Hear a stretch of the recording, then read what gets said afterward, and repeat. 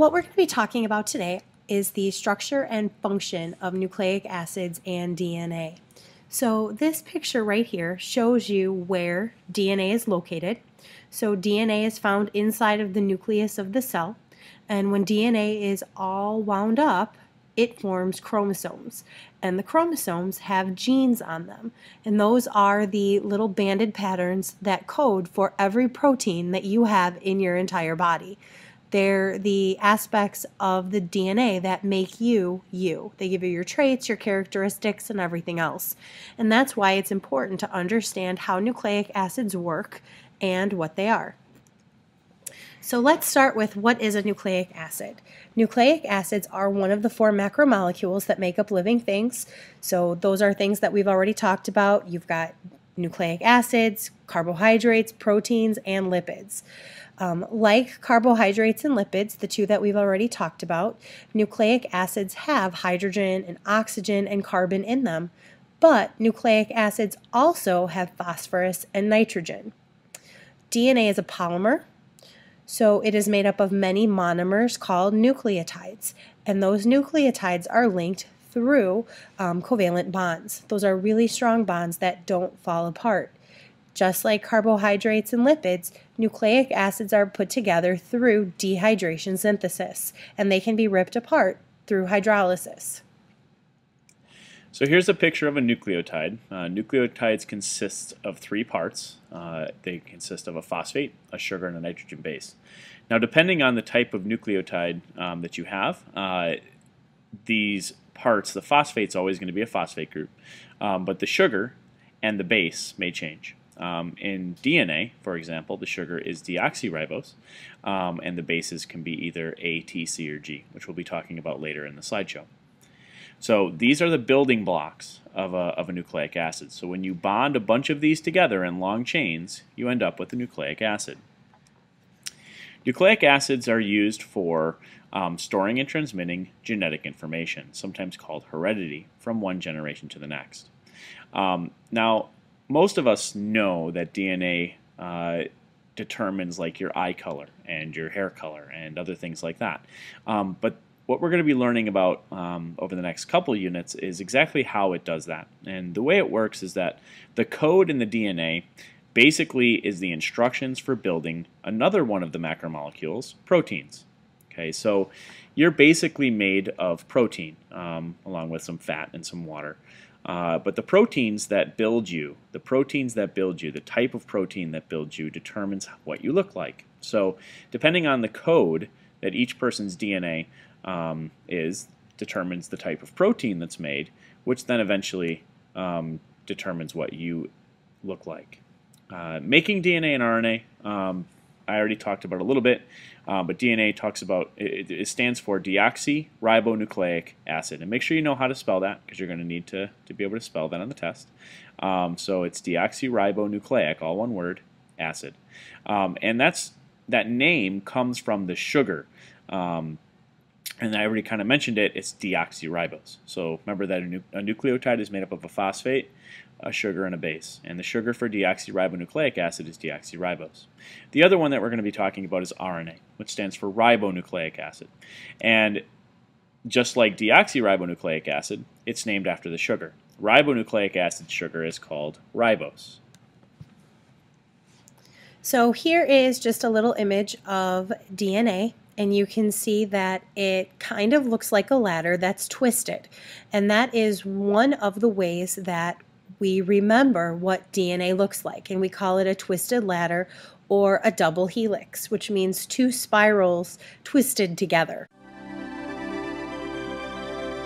DNA contains 2 strands of building blocks called nucleotides, arranged like a spiral staircase. Each nucleotide includes 3 parts, a phosphate group, a sugar molecule, and one of 4 bases, adenine, guanine, cytosine, or thymine. The sugar phosphate bonds form the double backbone of the molecule, the handrails of the staircase. But we find the genetic key to DNA in the steps of this stairway, the nitrogen-containing bases. These bases link up using hydrogen bonds in a very specific way. Adenine will bond only with thymine, A to T. Cytosine only bonds with guanine, C to G. While these basic pairings never change, the order of the pairs along each strand varies greatly from one species to the next. In this elegant design, we see how nature stores the instructions to build all living things. So now that we know kind of what nucleotides are and that they build DNA, what is DNA? DNA is a double-stranded combination of those sugars that Mr. Del Baccio talked about, as well as phosphates and the nitrogen bases. The double helix shape is sometimes called a twisted ladder, where the uprights, so the parts that would stand up on a ladder, are made of deoxyribose sugar and the phosphates, and then the rungs, so the parts of the ladder where you would step in order to go up, those are made of the nitrogen bases. So if you look here, you have DNA that is twisted together, so the twisted ladder or the double helix, and if I were to take this and untwist it, it would look just like a ladder.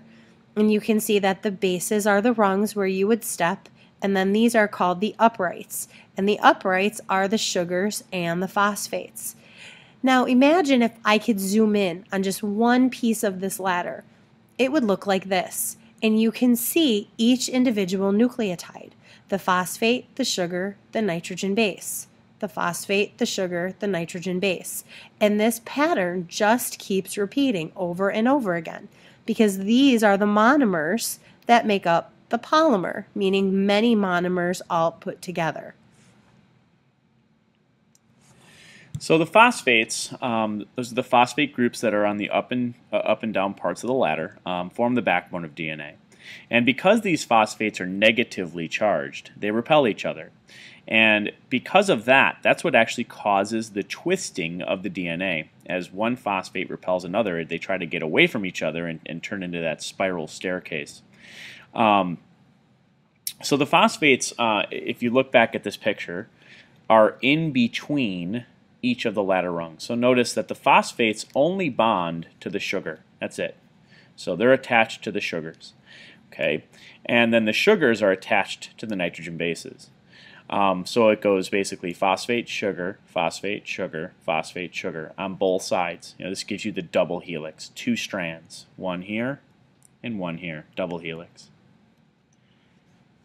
The nitrogen bases are made up of 4 types. Adenine, guanine, cytosine, and thymine.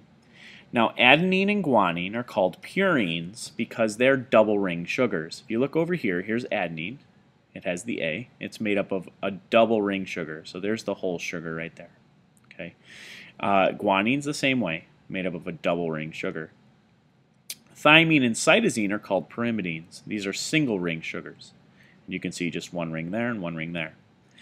So adenine and guanine, the purines, and cytosine and thymine are pyrimidines. And if you notice a pattern from the picture, A always bonds with T, and G always bonds with C. So another way you can think about it is that adenine, since it's a purine, always bonds with thymine, which is a pyrimidine. So you can basically say that purines always bond with pyrimidines because, again, guanine purine bonds always with cytosine. So a single ring always bonds with the double ring. Now, Chargaff was one of the scientists that worked with Watson and Crick. Watson and Crick are 2 scientists that are given credit for figuring out what the structure of DNA looks like. But in order to do that, they used the work of a scientist with the last name of Chargaff. And Chargaff's rule says that if you are told how much of one of the nitrogen bases you have in DNA, you can figure out the quantities of the rest of the bases. So for example, if you had a sample of DNA, let's say the DNA was 25% adenine. Well, adenine always bonds to thymine. So if you have 25% adenine, that would mean you would have to have 25% thymine. So 25 plus 25 is 50. That means half of the DNA has to be adenine and thymine. That leaves you with another 50%. making up guanine and cytosine. So if 50% is guanine and cytosine, that means 25% of that is guanine and 25% of that is cytosine. And that will work every single time because that ratio is always 1-to-1. For every adenine, you have a thymine. And for every cytosine, you have a guanine.